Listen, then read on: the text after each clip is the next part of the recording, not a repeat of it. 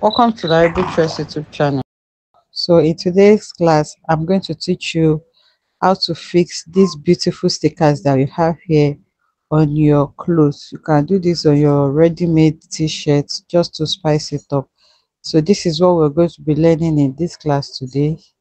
What you need is your sticker and the fabric and the clothes that you're going to be placing it on. For me, I'm placing it on this baby onesie, but you can use any shirt of your choice.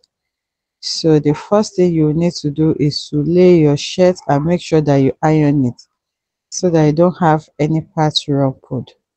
So once you're sure that it is well ironed, you're going to place your sticker on it. So when placing your sticker, you make sure to centralize it so that one side is not going to be different. Then you're going to place your iron on it. In this case, I'm using a transfer, but you can use any hot iron of your choice.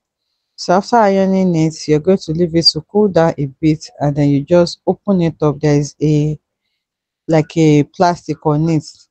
So you open that up gently, and this is what you're going to have. Your sticker must have been pasted on it, and you can then go ahead to iron it again. So you can see that it cannot come off again. It's already there. So it's very simple to make, as you can see, and you can see how it just transforms the cloth from the plain it has to what it has now.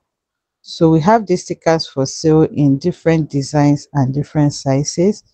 If you need any of them, just contact us and then we're going to make it available for you. I'll see you in the next one. Bye.